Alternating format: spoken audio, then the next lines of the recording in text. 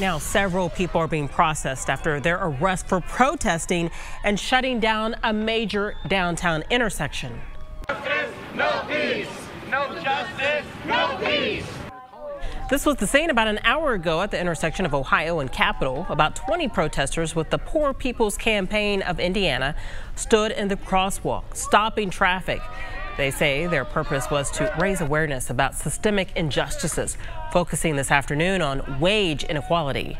One by one, each protester was arrested after refusing to leave. Police aren't saying yet what they will be charged with. A spokesperson for the Poor People's Campaign tells us the group will protest again next week, focusing on racial inequality.